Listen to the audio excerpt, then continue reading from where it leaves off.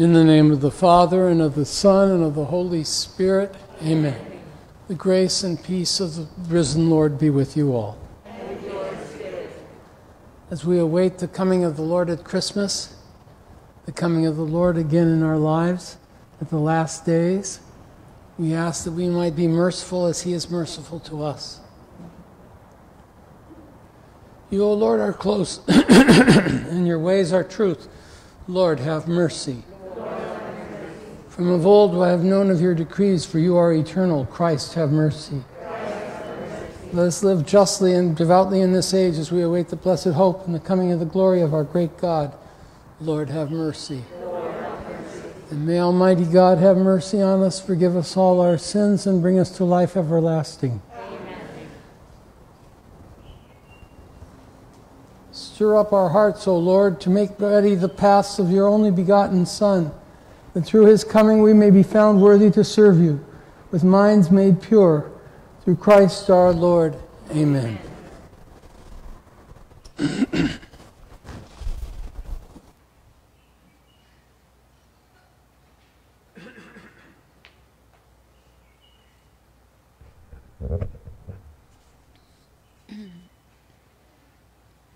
A reading from the book of the prophet Isaiah. I am the Lord your God, who grasped your right hand.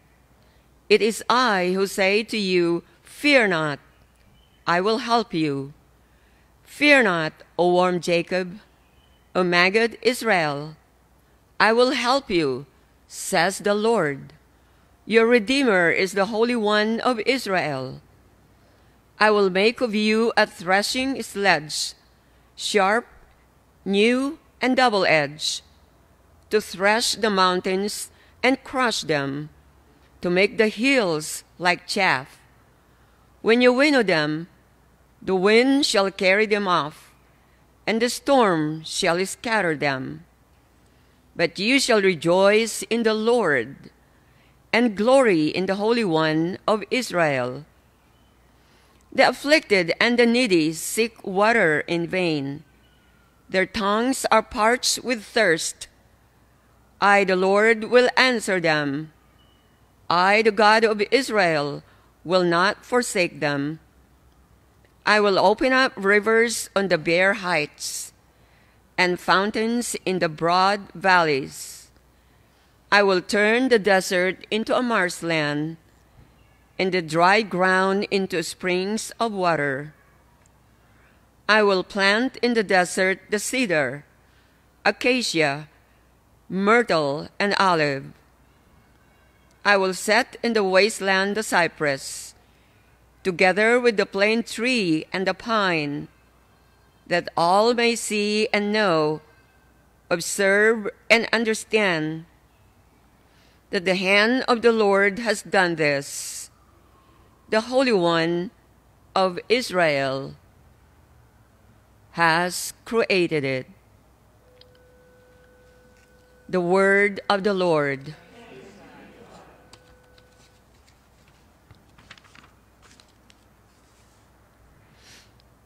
The Lord is gracious and merciful, slow to anger and of great kindness. The Lord is gracious and merciful, slow to anger and of great kindness. I will extol you, O my God and King, and I will bless your name forever and ever. The Lord is good to all, and compassionate toward all his works. The Lord is gracious and merciful, slow to anger, and of great kindness. Let all your works give you thanks, O Lord, and let your faithful ones bless you.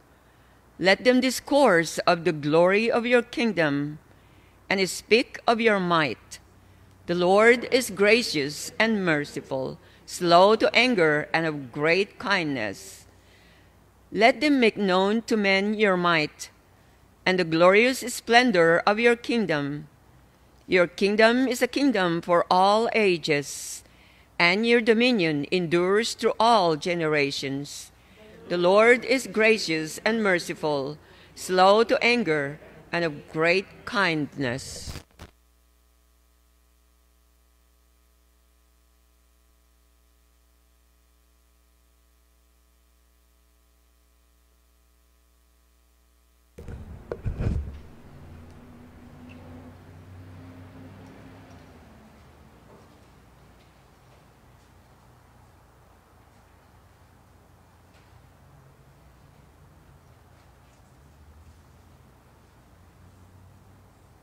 Alleluia, alleluia, alleluia, alleluia, alleluia.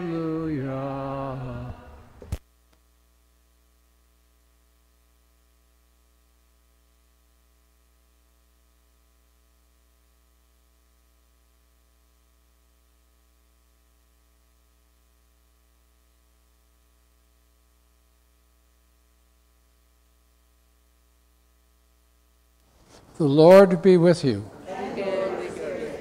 The reading is from the Holy Gospel according to St. Matthew. Glory To you, Lord. Jesus said to the crowds, Amen, I say to you, among those born of women, there has been none greater than John the Baptist. Yet the least in the kingdom of heaven is greater than he. From the days of John the Baptist until now, the kingdom of heaven suffers violence, and the violent are taking it by force. All the prophets in the law prophesied up to the time of John. If you are willing to accept it, he is Elijah, one who is to come. Whoever has ears ought to hear the gospel of the Lord. Praise you, Lord Jesus Christ.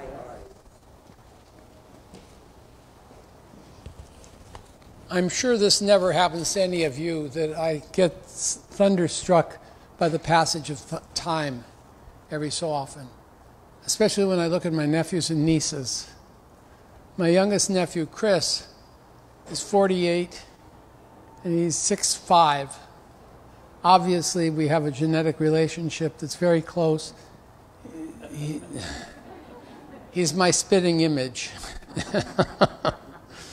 Not. But one of the things I used to say to him when he was a little boy, he'd be sitting next to me, he'd be shuffling around, and I'd say, "You're such a wiggle worm."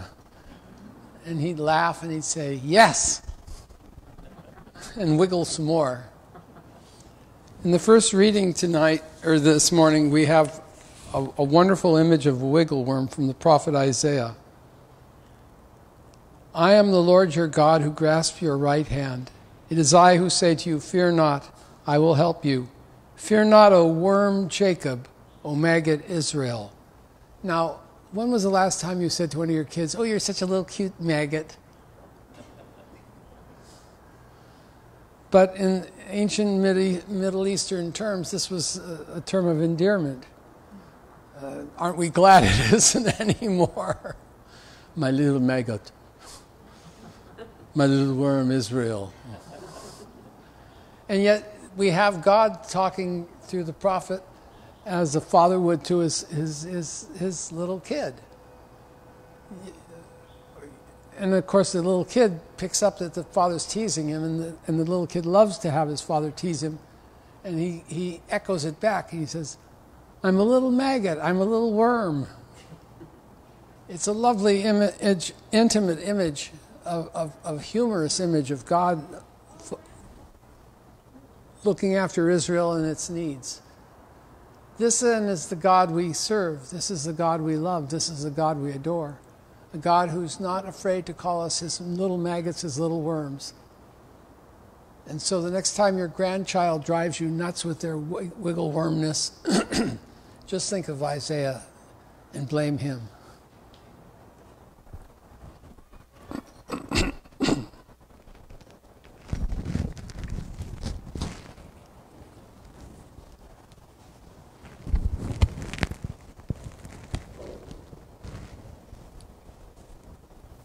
In peace, let us pray to the Lord. We pray especially today for Heidi Slovievsky on her birthday. We pray to the Lord. And for the recovery of Robbie Shu, we pray to the Lord. And for Francis our Pope, Jose our Bishop, for all who lead us in faith, we pray to the Lord. For healthcare workers and all those affected by the pandemic, especially those who are out of work, we pray to the Lord. And for the intentions of our hearts, we pray to the Lord. Grant that your people, we pray, Almighty God, may be ever watchful for the coming of your only begotten Son, that as the author of our salvation himself has taught us, we may hasten, alert, and with lighted lamps, filled with confidence to meet him when he comes. We ask this through Christ our Lord. Amen.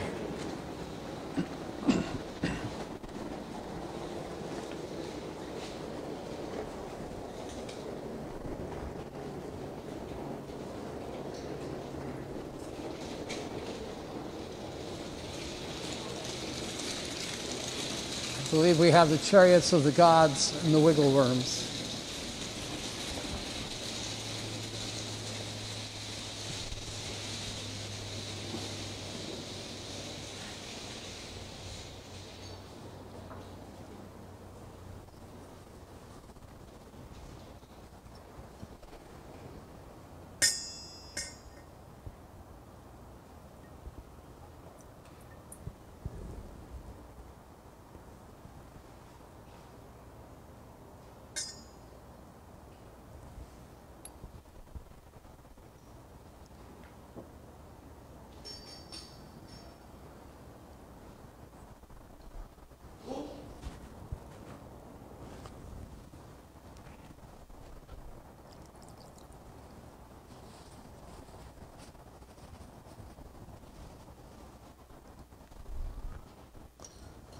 Pray, my sisters and my brothers, that our sacrifice will be acceptable to God, our Almighty Father.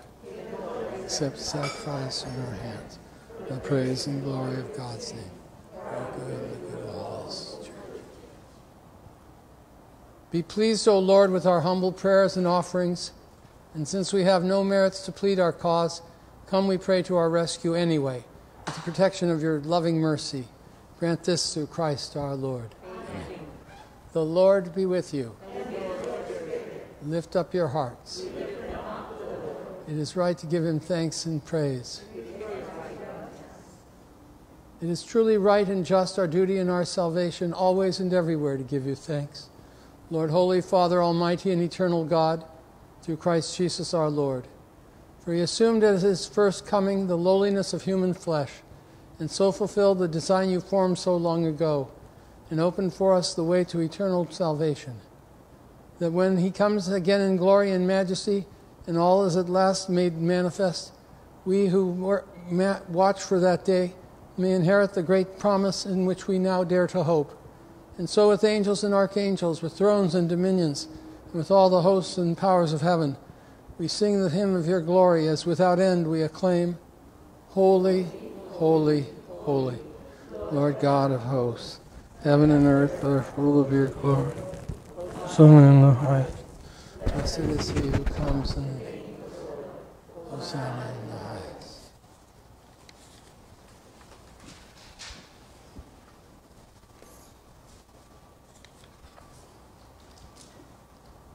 You are indeed holy, O Lord, the fount of all holiness. Make holy, therefore, these gifts, we pray, by sending down your Spirit upon them like the dewfall, so that they may become for us the body and the blood of your Son, our Lord Jesus Christ.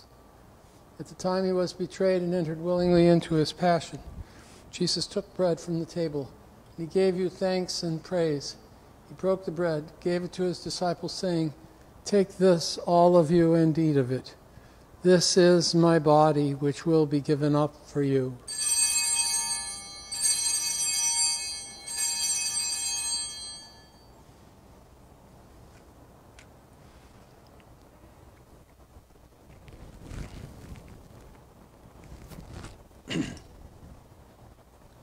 In a similar way, when supper was ended, Jesus took the chalice, and once more giving thanks, he gave it to his disciples, saying, Take this, all of you, and drink from it.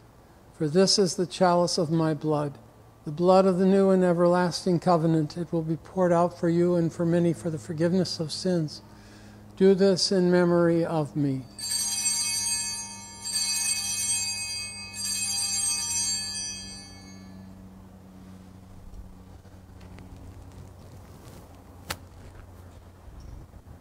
The mystery of faith.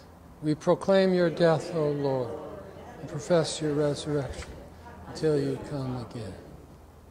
Therefore, as we celebrate the memorial of his death and resurrection, we offer you, Lord, the bread of life and the chalice of salvation, giving thanks that you have held us worthy to be in your presence and minister to you. Humbly we pray that partaking of the body and blood of Christ, we may be gathered into one by the Holy Spirit.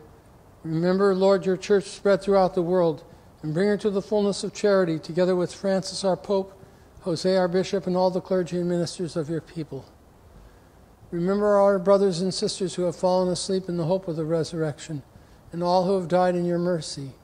Welcome them into the light of your face. Have mercy on us all, we pray, that with the Blessed Virgin Mary, the Mother of God, our Holy Father Dominic, our Sister Catherine of Siena, St. Joseph, St. Lorenzo Ruiz, and all the apostles, martyrs, and saints who have pleased you throughout the ages, we may merit to be co-heirs to eternal life, and may praise and glorify you through your Son, Jesus Christ the Lord. Through him and with him and in him, O God, Almighty Father, in the unity of the Holy Spirit, all glory and honor is yours forever and ever. Amen. Let us pray with confidence to the Father in the words our Savior gave us. Our Father, who art in heaven, hallowed be thy name. Thy kingdom come, thy will be done on earth as it is in heaven. Give us this day our daily bread, and forgive us our trespasses, as we forgive those who trespass against us. And lead us not into temptation, but deliver us from evil. Deliver us, Lord, from every evil, and grant us peace in our days. In your mercy keep us free from all of our fears and our anxieties, as we wait in joyful hope for the coming of our Savior, Jesus Christ. For the kingdom, the power, and the glory are yours, now and forever. Lord Jesus Christ, you said to your apostles, I leave you peace, my peace I give to you.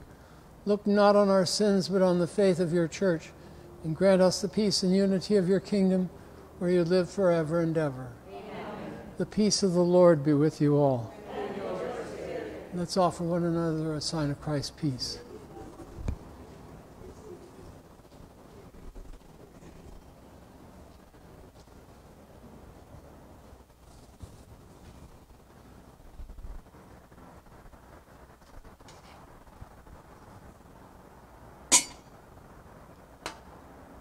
Agnus Dei, qui tollis peccata mundi, miserere nobis.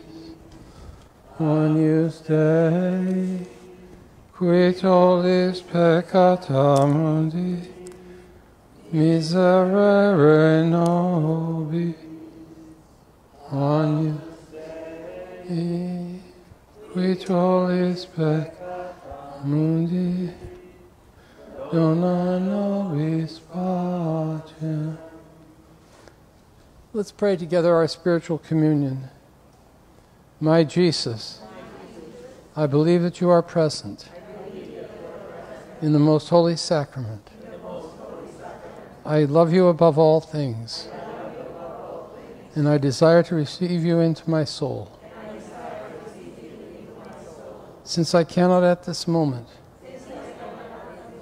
receive you sacramentally, come at least spiritually into my heart.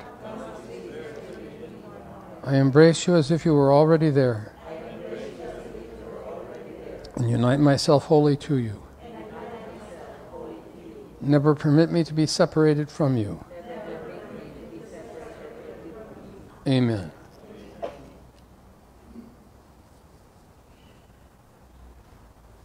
Behold the Lamb of God, behold him who takes away the sins of the world. Blessed are those who are called to the supper of the Lamb.